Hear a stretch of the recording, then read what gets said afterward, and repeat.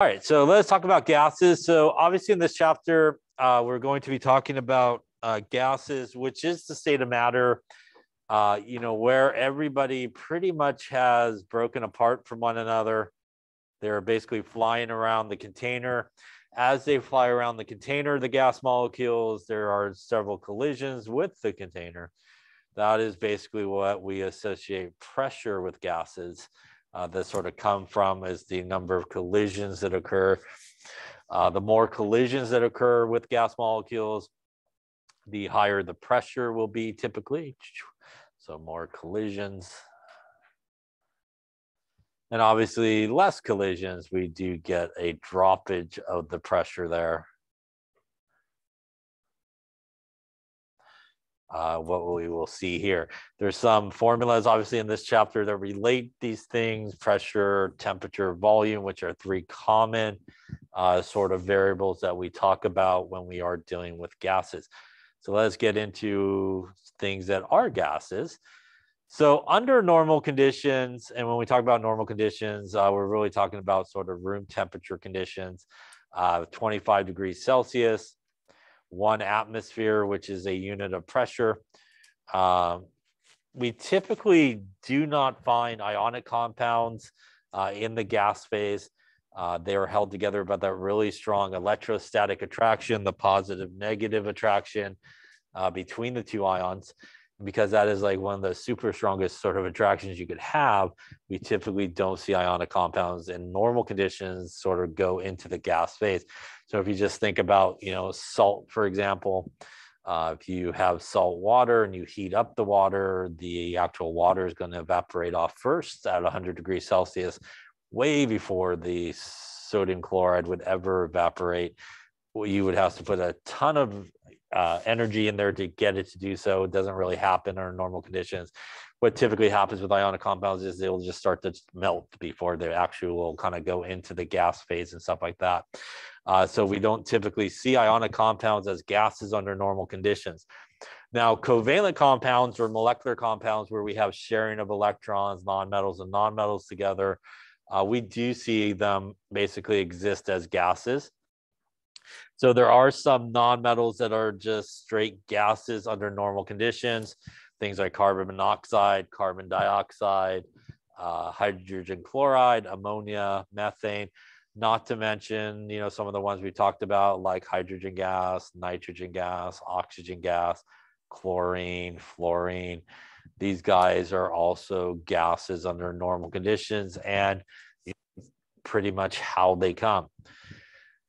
But different than ionic as well is a vast majority of molecular compounds are also liquids and solids at room temperature. The difference between an ionic compound and sort of a molecular compound is it is much easier to convert a molecular compound into a gas than an ionic compound. The most very common example is water. Water normally is a liquid. Water is a polar molecule, which basically means the hydrogen side is more positive, the oxygen side is more negative, and there's an attractive force between those two molecules of water. That attractive force is what is known as hydrogen bonding. It is what is known as an intermolecular force. Is the force that holds that one entire water molecule together with the other water molecule. And that force is much, much weaker because it's basically holding two molecules together. So when we heat something like liquid water, we break this bond that holds those two water molecules together. The result of that is we get steam, basically, water in the gas phase, right? Basically steam will break apart and go into the gas phase. So much, much easier to convert a molecular compound into a gas than an ionic compound, because really ionic compounds are held together by what are referred to as intramolecular force, the force within a molecule. And those are always much stronger than intermolecular forces. So the general rule is the stronger the attractive force between molecules, the less likely they will exist as a gas under normal conditions, because you got to break that sort of bond between them to get them into the gas phase.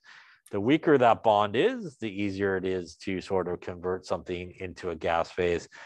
So there's a lot of organic molecules like methane, for example, that are actually held together by very weak intermolecular forces, and it's so weak that pretty much it just won't stay together, and it will break apart super easy. And that's why we see something like methane as a gas under normal conditions, because it's very weak attractive force between different methane molecules. Now, substances that are found as gases under normal conditions, like I mentioned before, are diatomic guys, are hydrogen gas, nitrogen, oxygen, fluorine, and chlorine. In addition, ozone is also a gas. And then obviously on our periodic table, our group 8, which is our noble gases, those are monoatomic gases. Monoatomic means they basically come as one. So helium by itself, kind of neon by itself, as opposed to our diatomic guys, like 2 hydrogens together. That's how they normally come. So here on the periodic table, you can see these are guys kind of the purplish area are guys that are normally gases under normal conditions. Everybody else is kind of either a liquid or a solid on the periodic table. And again, easier to convert those molecular guys. So this does bring up a good sort of distinction between a couple of words, and that is a gas versus a vapor. When we refer to something as a gas, that is typically something that is normally found in the gas state under normal conditions. A vapor is different. A vapor is typically the gas form of a substance that is normally found as either a liquid or a solid under normal conditions. The prime example would be what we just talked about, which is water. Under normal conditions, it is a liquid. It can be converted into water in the gas phase, which is referred to a lot of times as water vapor. As different than water gas, because it just sounds funny, but they do call that water vapor here. It's because water is normally found in the liquid phase, but obviously it can be converted into a gas. Hydrogen gas is called hydrogen gas because it is normally found in the gas phase under normal conditions. We don't call it hydrogen vapor because it is not normally a liquid or anything like that. It is normally found as a gas. Any questions on that there? So one very important aspect of gases are really pressure. And again, as those gas molecules are flying around, they are causing collisions. Those collisions are causing pressure. One very common way that we measure pressure is through a barometer. It's been a long time since I've been in your lab upstairs, but I believe most schools have taken out traditional barometers. Traditional barometers are typically mercury-based. It has a pool. Mercury typically has a column on it. And basically, as atmospheric pressure pushes down on the mercury in the column starts to rise basically in it. Most of the schools have taken out mercury a long time ago. So you might have some type of barometer, some digital barometer, an alcohol-based barometer there in the lab, but it was used to measure atmospheric pressure. And there's a few different units of pressure that are very common. And for us, these are the 3 sort of units that we come across a lot. One is an ATM, which stands for an atmosphere. One is a torr, which is named after the guy who invented the barometer, Torricelli there. And one is mmHg. mmHg stands for millimeters of mercury. And that is because, again, a barometer used to be made up of mercury. And on the side of the barometer was like a ruler where you could measure it in inches, centimeters, or millimeters of mercury. So that's sort of where the name comes from. Basically like reading a ruler as to how high the mercury is. If you ever do see a mercury barometer, or mercury in general has an opposite meniscus, it actually goes the opposite way, mercury.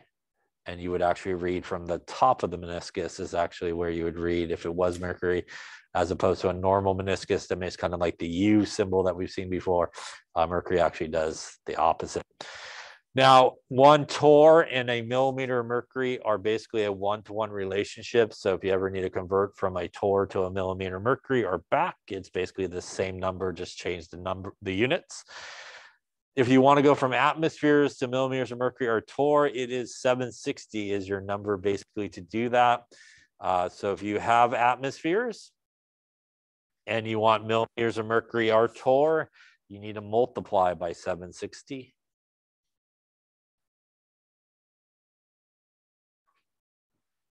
Gives you millimeters of mercury or again a torr, which is basically the same thing.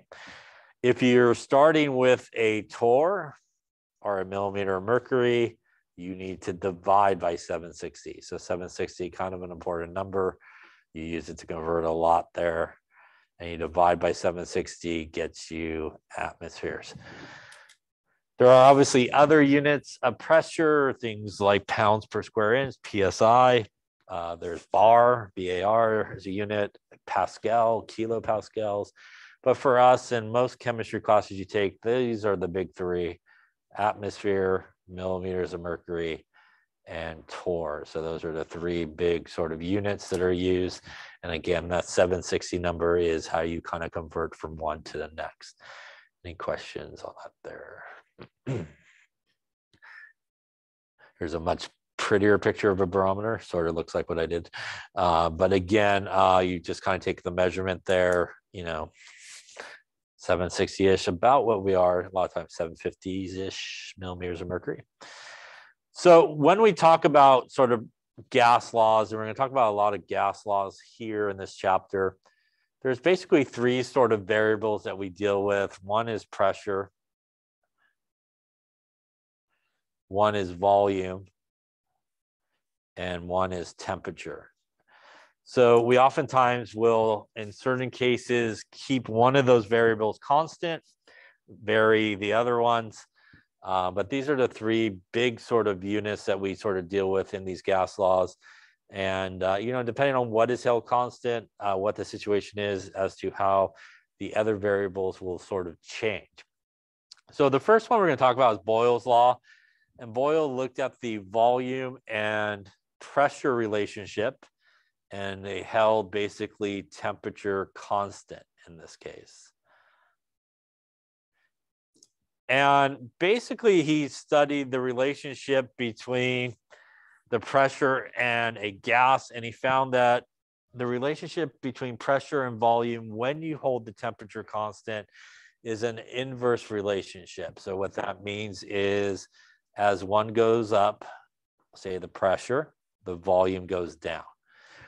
And vice versa, as the pressure goes down, the volume will go up. So if we think about gas molecules and they're flying around, this really does make sense. If I had a container where I squished the volume down to this area and I had all my gas molecules in that very small area, I would expect an increase in the number of collisions, right? Because they don't have a lot of room to fly around in. So there's going to be an increase in collisions. And we would expect, obviously, the pressure to really start to rise. Opposite, if I sort of open up the volume a little bit more, give everybody a little bit more room to fly around in, what's going to happen is it's going to take longer for those gas molecules to find each other, to following the walls of the container. We're going to have less number of collisions that are going to occur. Less collisions, we would expect to see basically the pressure to come down. So that's that sort of inverse relationship that we see. Again, kind of like if we were all in a very small closet, the pressure would be very high, right? Not a lot of room to move around. Obviously, we're in this very big room here. We got plenty of room to move around. Not a big deal. Not a lot of pressure that occurs. So there is Boyle's Law here, which states P1 times V1 is equal to P2 times V2. And it's in a box, so I'm assuming you need to know that. I'm assuming. And this is sort of like a before and after situation. So all the ones are like before you change something, and all the twos are, what happens after you obviously change something along the way. Now, in terms of units, the pressure can be any unit you want as long as they are the same unit on both sides. So you got to have the same units of pressure on both sides, really, for everything to cancel out correctly. And the same thing for volume. Volume, it doesn't matter the units as long as they're the same volume unit. So milliliters and milliliters, liters and liters. but you can't have a milliliter on one side and a liter on the other side. Otherwise, mathematically, when you do the math, it will not cancel out. So they could be any units you want for either of those units, but they do need to be obviously the same on both sides. And that's what we see here. If we look at a graph of pressure versus volume, we see that at a very small volume, we have a very high pressure. And as the volume kind of gets larger, we start to see a decrease in the pressure here. It is such a nice relationship that technically speaking, if you took any gas and you took pressure times volume, all these relationships on this curve, they would all equal the same number. So if you took the pressure and a volume measurement for this gas, and then later took another pressure and volume measurement and you multiplied them together, they basically will equal the same number all the way through, which is why we could get to the Boyles Law equation of P1 V1 equals P2 V2. We could set kind of two different conditions equal to each other. So why don't we try one here, make sure an inflated balloon has a volume of 0.55 liters. At 1 atmosphere, it goes up to 6.5 kilometers, where the pressure is 0.4. Assuming the temperature remains constant, what will be the final volume of the balloon? So take a couple of minutes there and see what you come up with. You will have several equations to choose from. Clearly now you only have one, but a good way to work them is to really just pull out the information from the problem and sort of label what it is. And you oftentimes can kind of see the gas law that you probably should be using. So here, when we look at this, we obviously have a volume that is 0.55 liters. 1 atmosphere is a pressure. So we have a pressure that is 1 atmosphere. It rises to 6.5 kilometers, which is useless information in this case. It does go to a pressure of 0.4 atmospheres, and we are looking for a volume. So again, if you weren't sure which one to use, you could kind of see Boyles Law right there in your sort of writing that out. It would make sense again to use P1 V1 equals P2 V2. Doesn't matter which one you call 1 and 2, it really doesn't matter, but most people just go with the first numbers as 1s and the second guys as 2s. So we'll do that. So we'll call these guys 1s. We'll call these guys 2. So in this case, we do want to solve for V2. In terms of units, our pressure units are both the same, so we're good on that. So P1 V1 equals P2 V2 in this case. One is not hopefully too difficult to rearrange. We are looking for V2. By the way, another thing to keep in mind in terms of rearranging these equations is if you need to move something across the equal sign, it ends up in the opposite location. So although these are not really written as fractions, they are kind of like over 1, which means I do need to move my P2 to the opposite side and it will end up on the bottom. And that would give me P1 V1 over P2 is equal to V2 in this case. That means that we could put in our actual numbers. Our P1 is 1 atmosphere. Our V1 is 0.55 liters. And our P2 is 0.4 atmospheres. Again, the reason the pressure needs to be in the same units are because now they should cancel in this case. It should leave us units of actually liters here for our volume, which is okay because that's what our original one was. So basically 0.55 divided by 0.4 going to give us we'll call it 1.4 liters in this particular case. Any question on the calculation there? Now, important to understand the relationship we talked about, which is in this case of Boyles Law. As the pressure goes up, the volume goes down and vice versa. So if we look at our pressure, in this particular case, our pressure started at 1, it ended at 0.4. That meant our pressure went down, which means we should see our volume go up. And we did see that. We started at 0.55, we ended at 1.4. So if you understand sort of those relationships we talked about, it's a good way to check your math to make sure you didn't actually screw up there along with the calculation. Again, if you ended up here with a volume that actually went down something is wrong the way you rearranged it, because that's not the relationship that goes with Boyle's law. Any questions on that there? Okay, so that is Boyle's law pressure volume relationship. The next relationship we're going to talk about actually is one that deals with temperature and volume. So we're going to deal with temperature and volume here. We're going to hold pressure constant. And this is Charles' law, which is V1 over T1 is equal to V2 over T2. Now, a couple of things on this particular formula that's important, and that is the volume can be any unit you like, but the temperature does need to be in Kelvin. So it does need to be in Kelvin. And the reason for that is basically our good friend Kelvin recognized what we see on this graph, that if you take any gas you like and you graph the volume versus the temperature in degrees Celsius, and you extend the line back, every single gas all ends up at the exact same spot, which is minus 273.15 degrees Celsius. 273.15 is the number we use to do what? Convert to Kelvin, technically, right?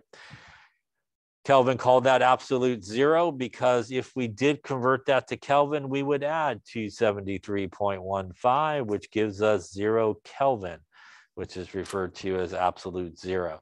So because of this relationship, pretty much it is a safe bet that if you are doing anything that involves a gas law, and you have anything that is involving a temperature in a gas law, it needs to be in Kelvin for sure.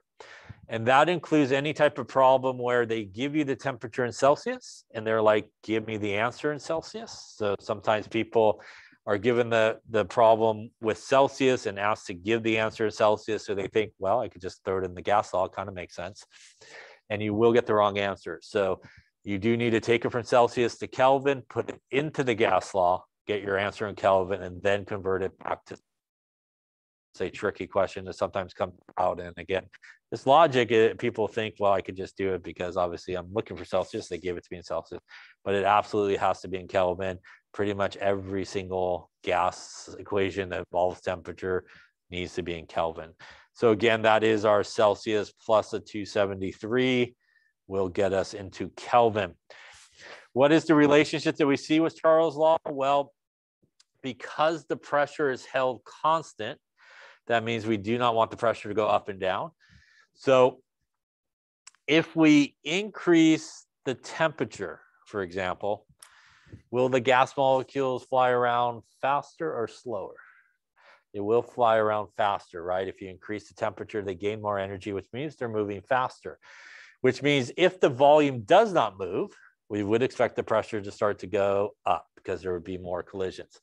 So because we want to keep it at constant pressure, the way it's able to do that is as the temperature goes up, so does the volume. So the volume adjusts. It allows everybody to have more room to fly around. What that essentially does is keep the number of collisions constant. And that's how we are able to maintain constant pressure. Basically, the volume adjusts with the temperature so that we keep the number of collisions the same. Same thing would happen in this situation if we lowered the temperature. If we lowered the temperature, everybody would be flying around a lot slower, which means if nothing occurred, the number of collisions would start to go down and the pressure would start to drop. So what ends up happening is the volume also adjusts in this situation.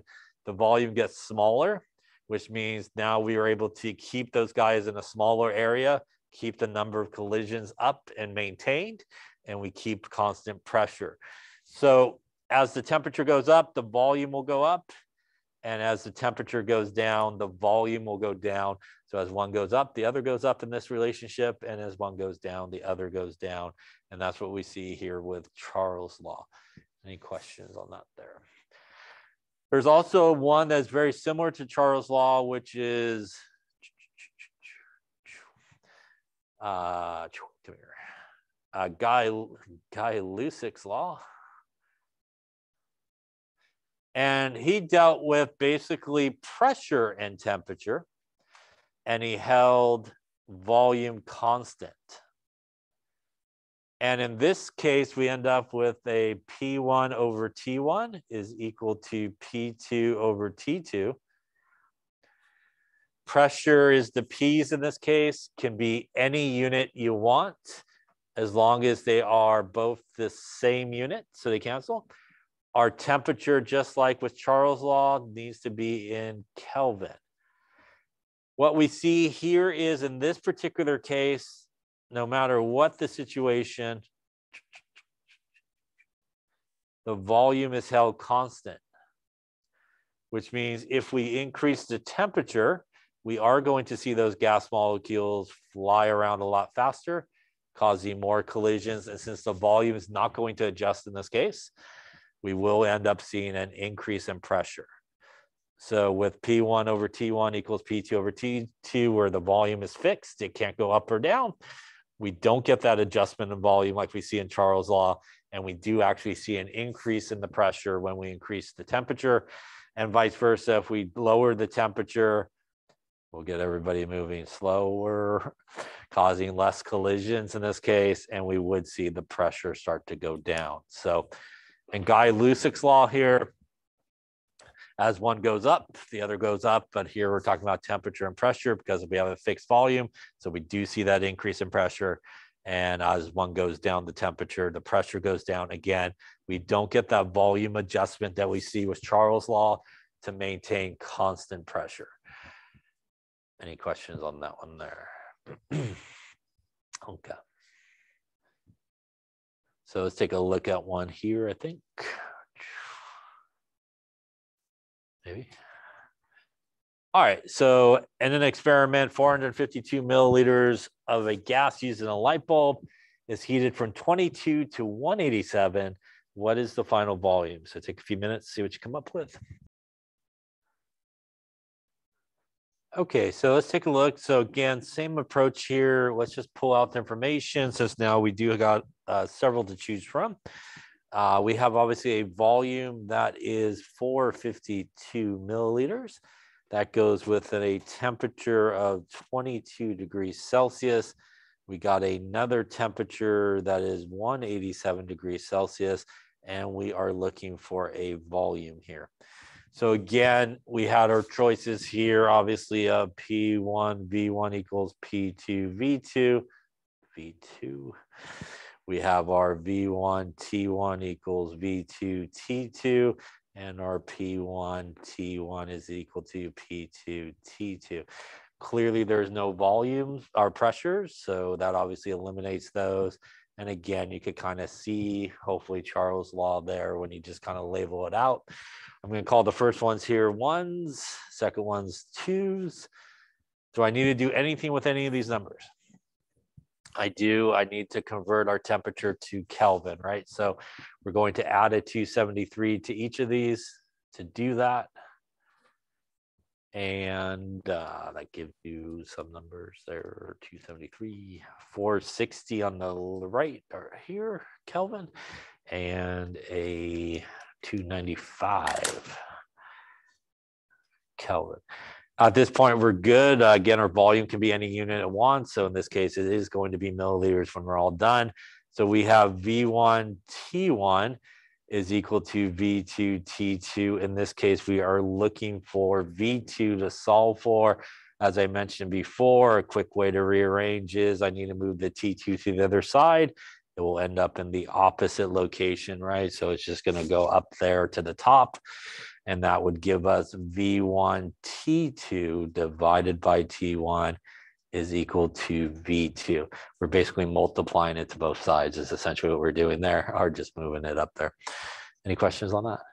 The other thing that's important is we want to make sure we actually put the correct numbers in the right location here. So V1 is 452 milliliters, and we are actually looking for T2 up on top, which would be 460. And we're going to divide by our 295 Kelvin. Our Kelvins will cancel in this case and leave us milliliters. And it looks like here, we end up with a volume that is 705. And again, the units here would be milliliters in this case. Any questions on that calculation there? Now, again, understanding the relationship of Charles' law, like we talked about, what we should see with Charles' law is as the temperature increases, so does the volume. And as the temperature decreases, so does the volume. So in this case, our temperature went up, which means we should have saw an increase in the volume. And we do see that it went from 452 to 705. So again, it does make sense understanding sort of the relationship that we should see in this Charles' law here. Again, it's a good thing if you have time to do that. Make sure, again, you didn't mess up anywhere in the math or something like that. It's a, I won't say a good way, but it is sort of a good way to sort of check your calculation. Any questions on that there? Okay. So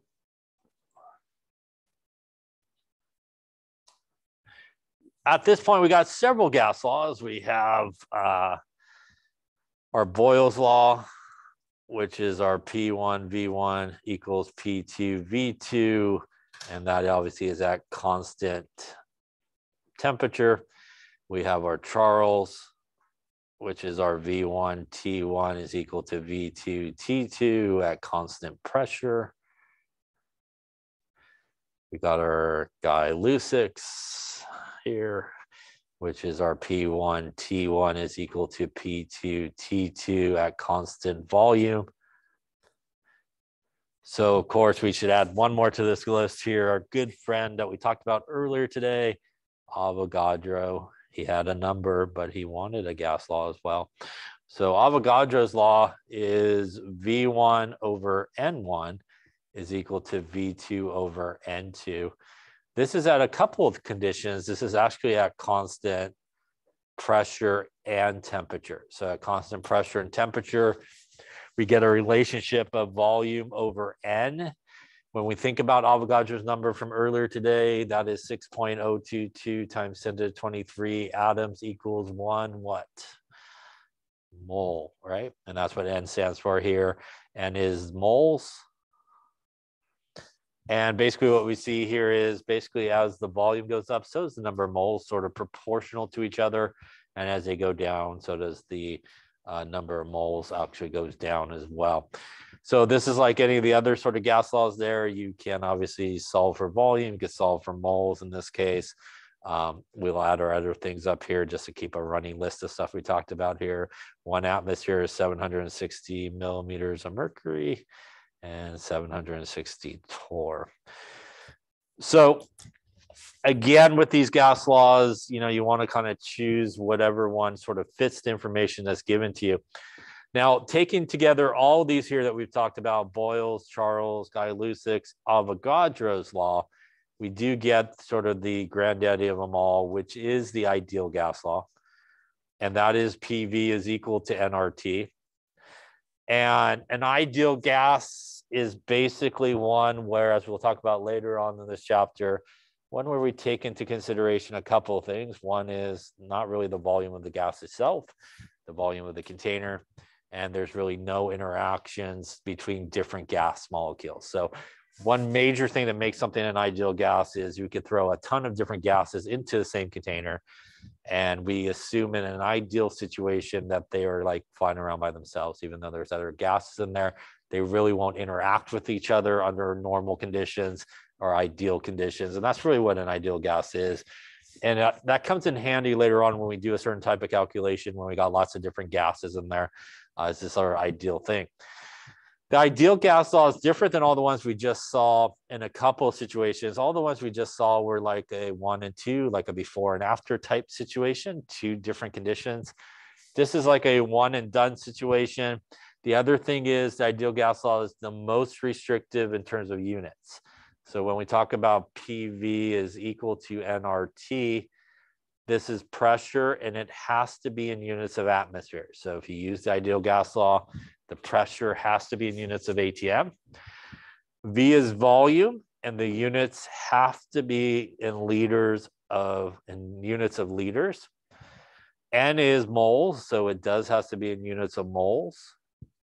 And the temperature, like we talked about, does have to be in units of Kelvin.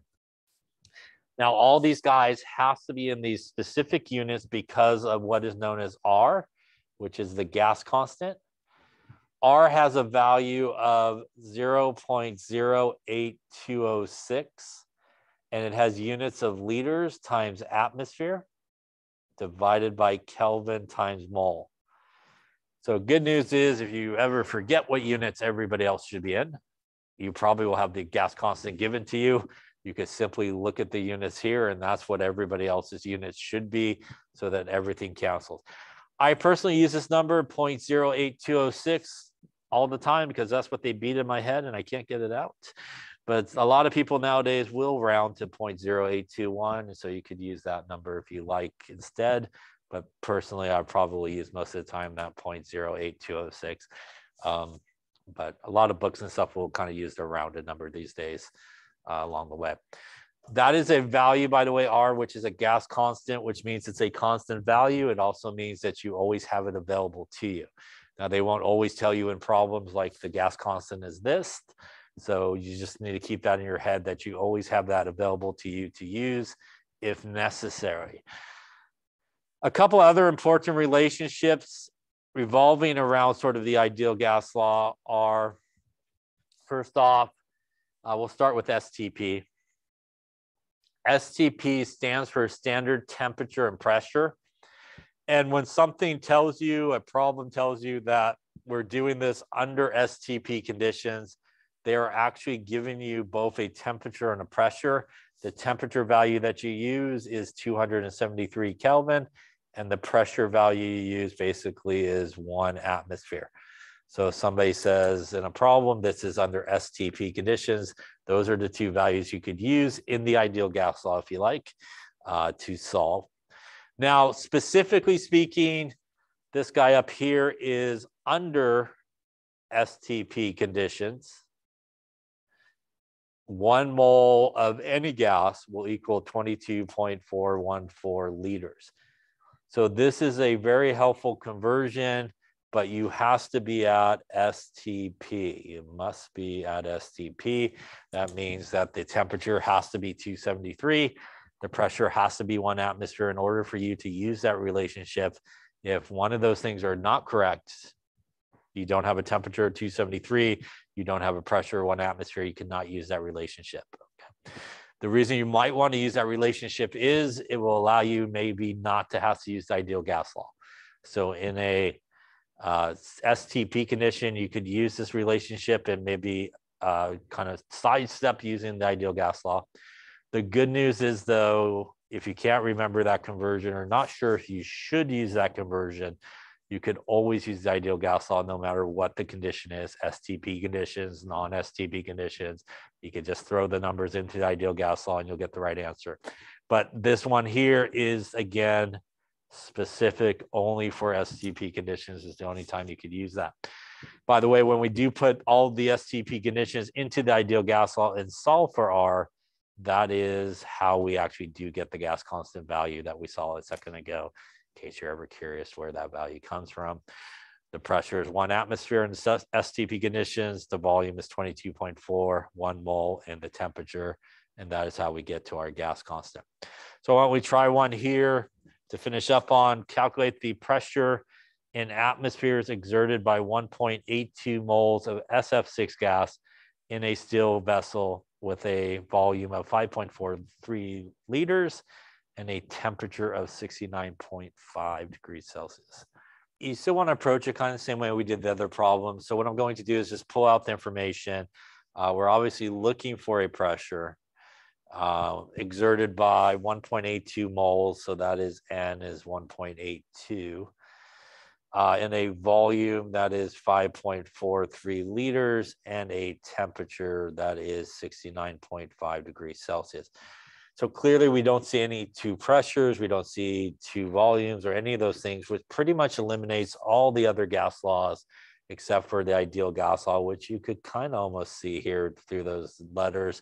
So we would want to use obviously PV equals nRT Again, like most problems, it doesn't straight out give you R, but you always have that value as it is a constant. Now we just want to kind of look and see if we need to do anything here. And like most gas laws, we do need to convert the temperature there to Kelvin. So we do want to add a 273 to that guy, giving us a 342.5 Kelvin. The volume here is in liters, which is what it needs to be to use the ideal gas law. Obviously, the moles and moles, and our gas constant is what it needs to be. So in this case, PV equals nRT. We have V, we have N, R, and T. So we need to basically move this guy to the opposite side and put it on the bottom. We're basically dividing by V. So P would equal nRT divided by V in this case. At this point, we could put in our values. That gives us P is equal to our moles, which is 1.82 times R, 0.08206 liters, atmosphere, Kelvin, and mole, times our temperature, which we converted to Kelvin, 342.5, all going to be divided here by our volume, which was 5.43 liters. All right, that is the liters will cancel, the moles will cancel, the Kelvin will cancel. That is going to leave us just one unit left on that R, which is the atmospheres, which is good because that's a pressure. Putting all that together in there correctly, 1.82 times 0.08206 times a 342.5 hit equals, divided by 5.43, going to give us a pressure of 9.42. And again, the units here would be atmospheres. Any question on that calculation there? So gas laws, you need to know the gas laws. The best approach is really just to pull out the information. And oftentimes you can sort of see the sort of formula you should be using, and it kind of leads you hopefully in the right direction. Any questions on any of that there? We obviously have a little bit more to go in this, and next week under discussion, we will finish up chapter 8.